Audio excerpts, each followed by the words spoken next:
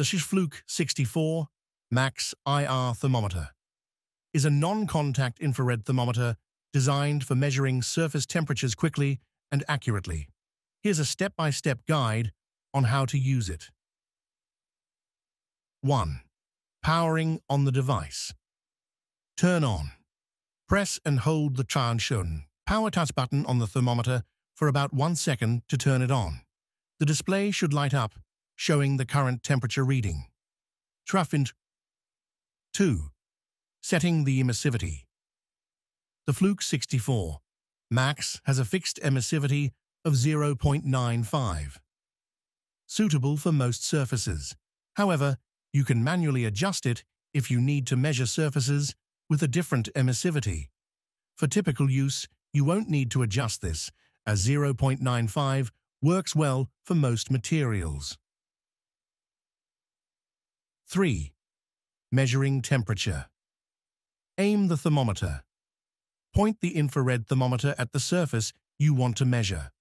The laser pointer will show you the area the thermometer is measuring. Ensure the target area is within the thermometer's spot size ratio.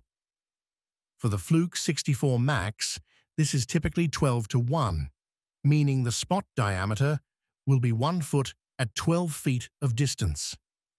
Distance to spot ratio. To get an accurate reading, make sure the target is within the proper distance range.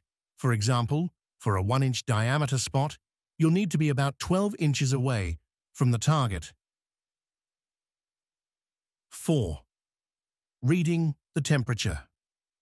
Once you aim at the surface, the thermometer will immediately display the temperature in Celsius degrees or Fahrenheit degrees, depending on the setting. You can toggle between Celsius and Fahrenheit by pressing the units button, usually marked with a degree Celsius / degree Fahrenheit symbol. 5. Setting the high-low alarms. The Fluke 64 MAX allows you to set high and low temperature limits, and it will alert you when the measured temperature goes outside of the set range.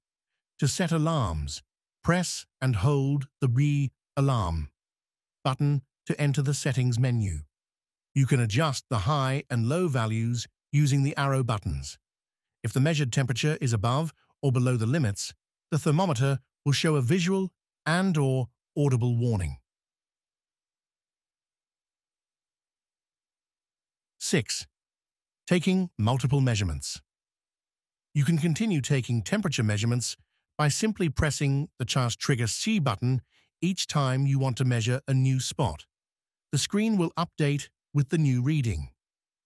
The thermometer can store multiple readings, up to 99 readings, in memory. Use the Recorders button to view the stored data. 7. Turn off the thermometer. The Fluke 64 MAX will automatically turn off after a period of inactivity to save battery. You can also manually turn it off by pressing and holding the power button. Shakashi 8. Other features. Backlight. Press the Shartunch backlight in button to activate the backlight for low light conditions. Hold function. Press the full holden button to freeze the current temperature reading on the display, allowing you to record or view it more easily. Tips for accurate readings. Ensure clear line of sight. Avoid obstructions or anything that might interfere with the thermometer's infrared sensing. Adjust for reflective surfaces. If you are measuring shiny or reflective surfaces, you may need to use a special tape or mat to reduce reflection and improve accuracy. Avoid direct sunlight. When measuring, direct exposure to sunlight or other strong heat sources might skew the readings.